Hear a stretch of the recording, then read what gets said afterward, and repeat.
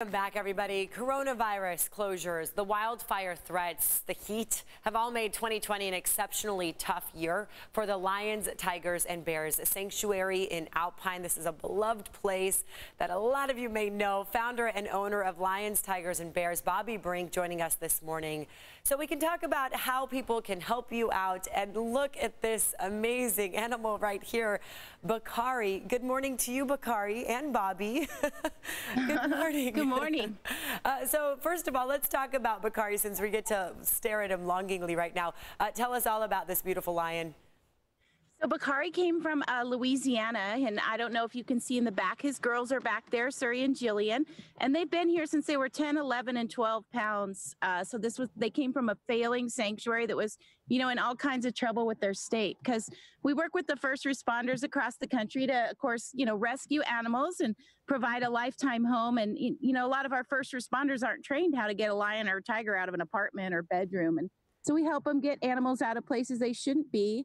We're their voice, and we're an education center. So you can normally, when it's not COVID, you can come out and visit. Okay, and I mean, to think that those lions were 10, 11 pounds, you've obviously fed them well. Obviously fed them well, and now he weighs about 600 pounds, and they weigh about 490. Ooh, wow. So, Bobbi, we know it's been a rough year in many ways for you guys at the sanctuary. What have you been dealing with? How hard has this year been for you? Well, it's been really hard because we've had to close, to our educational visits, which helps us to raise a lot of the funds to support these animals. And so we're now back open. You can, jump online, lionstigersandbears.org, and book a visit if you wanted to come out. And we're doing the social distancing. We're outside, so it's safe. And of course, you have to wear a mask. And we're doing groups of 30 or less. And it's about a 2-hour educational visit where the keepers take you around, introduce you to all these beautiful guys. And sometimes if you want, you can feed. And we also have behind the scenes if you just, want to come with your group or your family. Okay, I'm getting the chills looking at Bakari. You look straight at your camera. I love that. And, Bobbi, I think, a big part of obviously what you do is taking such good care of these animals, but that's not cheap. Obviously, they need to eat. Tell us about that. I mean, how expensive is it to care for these animals? You have a big fundraiser coming up that we want to make sure our viewers know about. Exactly. So we have 60 rescued animals, 17 different species, and to feed one bear or one lion, it's about $15,000 to $17,000 a year, and that's just food. So we do everything we can that's legal to fundraise for animals, and we're just getting ready to launch it is launched actually, our fall fundraiser, and you can just get online, and there's so many things that you can bid on to buy. There's trips to Africa, there's local hotels, even like the Ritz-Carlton and VA House. You could come stay at VA House and then come right up to Lions, Tigers, and Bears. There's behind the scenes, there's where you can stay the night out here at what we call our White Oak Retreat. So you get to stay the night out here with us and the animals.